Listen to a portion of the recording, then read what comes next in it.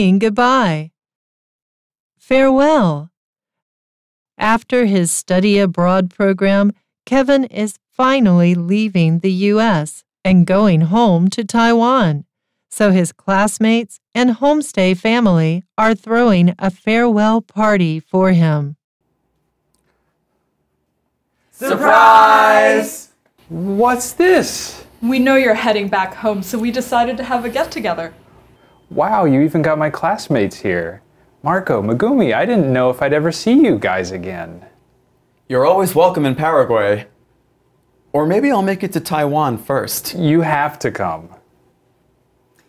Is it fair to say you've enjoyed your time here in Los Angeles? Of course, I've had a great time. I've learned so much and met so many great friends. Kate, Dan, Kathy, Jim. You've been so wonderful. I'll never forget the first time you took me to a taco truck.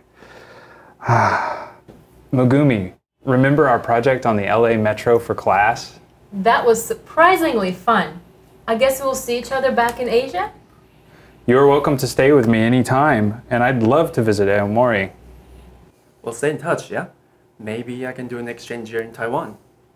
Please do. I'll miss you all.